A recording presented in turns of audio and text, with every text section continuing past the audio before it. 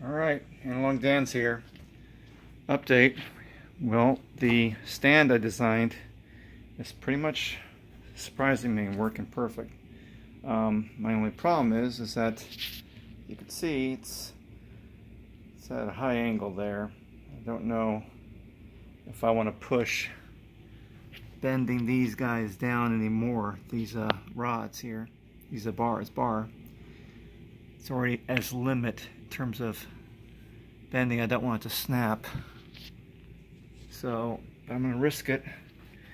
Just try to get maybe a half-inch bend on these. But anyway, that's the little safeties there to hold it in the back, and it looks like it's floating in a sense. So about 90% happy with the way that it turned out. I just got to get that angle worked on. Then I got to put down the glass, and hopefully by tomorrow night be done with the stand, and hopefully finish up with the rest of the detail on the ship. Got some holes to drill for the lights. Put the lights in. Get the wiring done.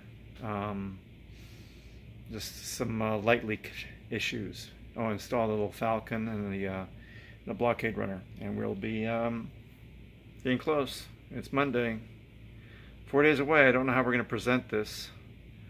Hopefully Holly will come up with something, or I will. We'll figure it out. Anyway, Analog Dan out.